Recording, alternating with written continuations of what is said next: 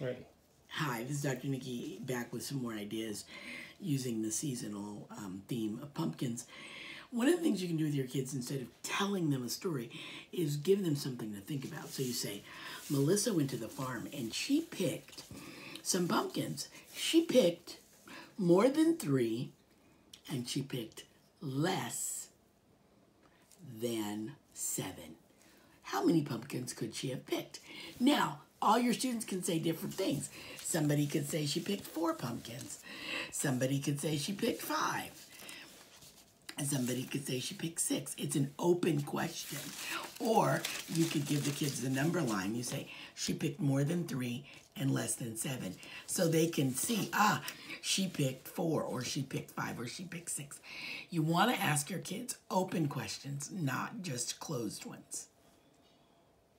That's it.